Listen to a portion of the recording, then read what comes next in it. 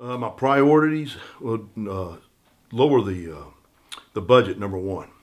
And with past experiences, what I've done is I've gone into a health center, found $1.4 million that was kind of like unaccounted for, and within just under 2 months, had everything locked down except for 5 laptops. Also, I had a commander for the health center ask me to save some money. He wanted $20,000. I gave him $40,000.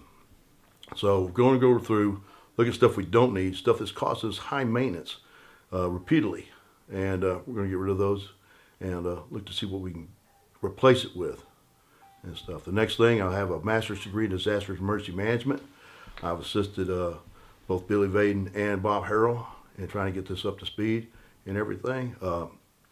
For my particular use, I don't think we're at where we need to be. The final thing that on that is I want everybody in the county to know what to do in case of emergency.